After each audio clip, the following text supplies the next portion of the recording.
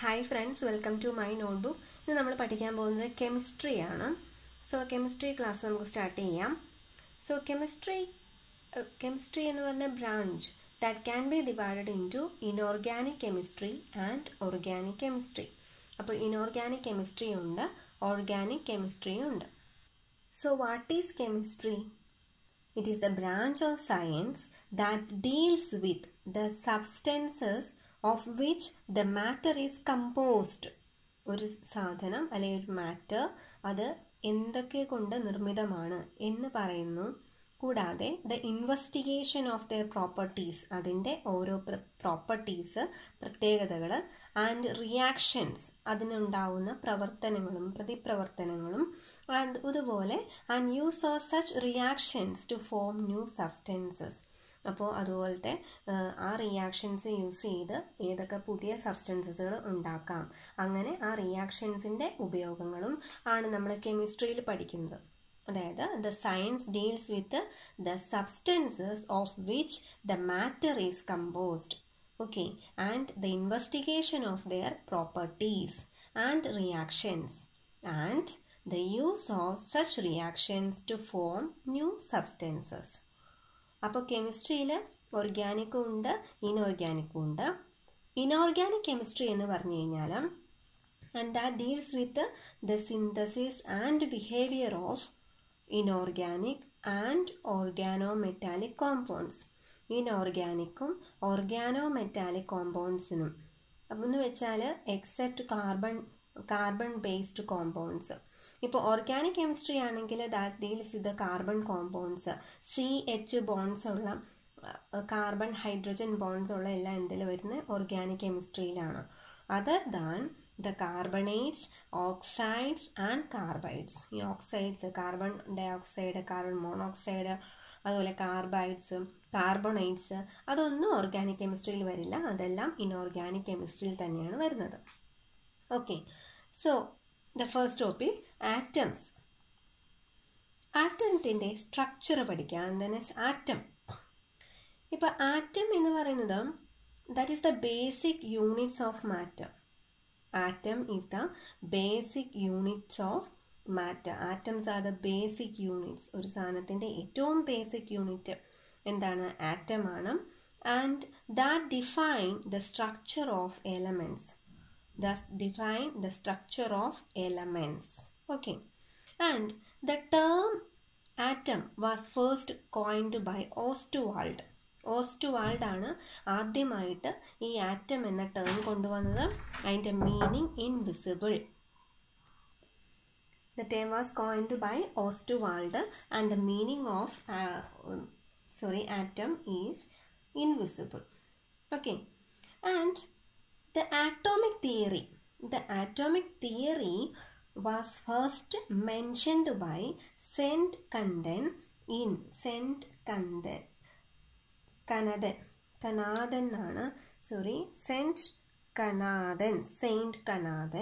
in Vaisheshika Sutra.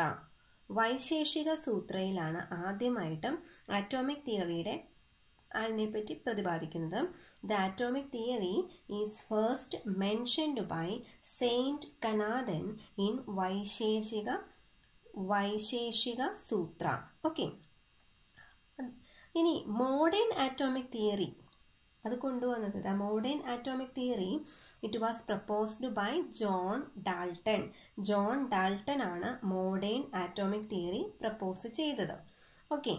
Then the atom is made up of protons, neutrons and electrons. Okay. ഇതിൽ protons എന്ന് പറയുന്നത്, അപ്പം നമുക്കറിയാം the atom is composed of ഒരു nucleus ഉണ്ട്. ആ ന്യൂക്ലിയസിൻ്റെ ഔട്ടറായിട്ട് ഷെല്ലുണ്ട്, ഓർബിറ്റ്സ് ഉണ്ട്. ഓർബിറ്റ്സിൽ എന്താണ്? ഇലക്ട്രോൺസ് ഉണ്ട്. അതാണ് നമ്മളിപ്പോൾ പഠിക്കുന്ന ആറ്റം മോഡൽ എന്ന് പറയുന്നത്. അപ്പോൾ അതിൽ ഈ ന്യൂക്ലിയസിൻ്റെ ഉള്ളിലാണ് പ്രോട്ടോണും ന്യൂട്രോണും ഉള്ളത്, പുറമെയാണ് ഇലക്ട്രോൺസ് ഉള്ളത്. So proton it is having positive charge. Positively charged particles ആണ് protons. and it was discovered by proton was discovered by Rutherford. Rutherford ആണ് proton discover ചെയ്തത്. ഓക്കെ, ഈ റുതർഫോർഡിന് ഫാദർ ഓഫ് ന്യൂക്ലിയർ ഫിസിക്സ് എന്ന് അറിയപ്പെടുന്നു. റുതർഫോർഡ് is known as the father of nuclear physics. Okay, ഇനി neutrons എന്ന് പറഞ്ഞാൽ they are the chargeless particles ആണ് neutrons. and the neutron is discovered by James Chadwick ആണ് discover ചെയ്യുന്നത്. and what is the mass of neutron എന്ന് പറയുന്നത് 1.008665 AMU എന്ന് വെച്ചാൽ അറ്റോമിക് മാസ് യൂണിറ്റ് എന്നാണ്. അതുപോലെ പ്രോട്ടോൺസിൻ്റെ മാസും ഉണ്ട് 1.007276 അറ്റോമിക് മാസ് യൂണിറ്റ്. അപ്പോൾ 1 അറ്റോമിക് മാസ് യൂണിറ്റ് എന്ന് പറയുന്നത് 1/12 of 1 atomic mass unit is 1/12 of mass of carbon 12. അപ്പോൾ കാർബൺ 12 ആറ്റത്തിൻ്റെ മാസിൻ്റെ 1/12 ആണ് ഒരു AMU എന്ന് പറയുന്നത്. അപ്പോൾ എത്ര AMU ആണ് ന്യൂട്രോൺസും പ്രോട്ടോൺസും കണ്ടു. ഇനി അടുത്തത് ഇലക്ട്രോൺസ് എന്ന പാർട്ടിക്കിൾസ് ആണ്. നെഗറ്റീവ്ലി ചാർജ്ഡ് ആണ്. J.J. തോംസൺ ആണ് discovered by J.J. Thomson. Okay, ഇനി ഒരു കാര്യം പ്രധാനപ്പെട്ട പഠിക്കാനുള്ളത്, ഒരാറ്റത്തിൻ്റെ അറ്റോമിക് നമ്പർ എന്ന് പറഞ്ഞാൽ എന്താണ്? Atomic number it is represented by the letter Z. The number of protons അല്ലെങ്കിൽ ദ നമ്പർ ഓഫ് ഇലക്ട്രോൺസ്, അതാണ് atomic number. Next is the mass number അല്ലെങ്കിൽ A എന്ന് പറയുന്നത് the number of protons plus neutrons ആണ് എന്ത് mass number എന്ന് പറയുന്നത്. Okay, ഇനി ആറ്റത്തിൻ്റെ സ്ട്രക്ചർ പഠിക്കുകയാണെങ്കിൽ the first proposed one was the plum pudding model of atom. അത് പ്രപ്പോസ് ചെയ്തത് J.J. തോംസൺ ആയിരുന്നു. J.J. തോംസൺ തന്നെയാണ് ഇലക്ട്രോൺസ് കണ്ടുപിടിച്ചത്. അദ്ദേഹമാണ് പ്ലം പുഡിംഗ് മോഡൽ പ്രപ്പോസ് ചെയ്തത്. 1856 to 1940 ആയിരുന്നു അദ്ദേഹത്തിൻ്റെ കാലഘട്ടം. ഇനി ന്യൂക്ലിയർ മോഡൽ കൊണ്ടുവന്നത് റുതർഫോർഡാണ്. The electrons revolve around in circular path എന്ന ആശയം കൊണ്ടുവന്നത്. It is റുതർഫോർഡ്.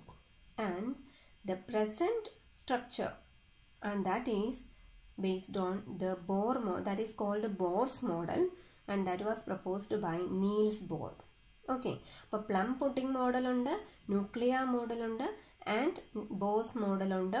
അപ്പോൾ plum pudding model it was proposed by J.J. Thomson, nuclear model proposed by റുതർഫോർഡ്, and present model is proposed by Niels Bohr.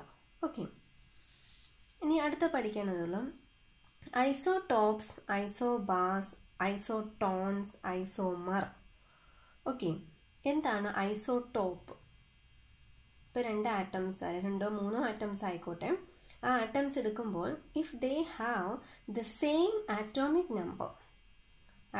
Number is same, that means number of protons അല്ലെങ്കിൽ number of electrons ഈ എടുത്തിരിക്കുന്ന ആറ്റംസിലൊക്കെ same ആണെങ്കിൽ, okay, and different mass number. അപ്പോൾ same atomic നമ്പറും mass number ഡിഫറെൻറ്റും. ഇപ്പോൾ mass number different ആവണമെങ്കിൽ, mass number എന്ന് വെച്ചാൽ പ്രോട്ടോൺ നമ്പർ പ്ലസ് ന്യൂട്രോൺ നമ്പറാണ്. അപ്പോൾ ഐസോടോപ്പുകളിൽ ഡിഫറെൻ്റ് ആയിട്ട് വരുന്നത് ന്യൂട്രോൺസിൻ്റെ നമ്പറാണ് ആക്ച്വലി. സോ ഐസോടോപ്സ് എന്ന് പറയുന്നത് the atoms with same atomic number but different mass number. Okay, ഇനി ഐസോബാർസ് എന്താണ്? Same mass number but different atomic number.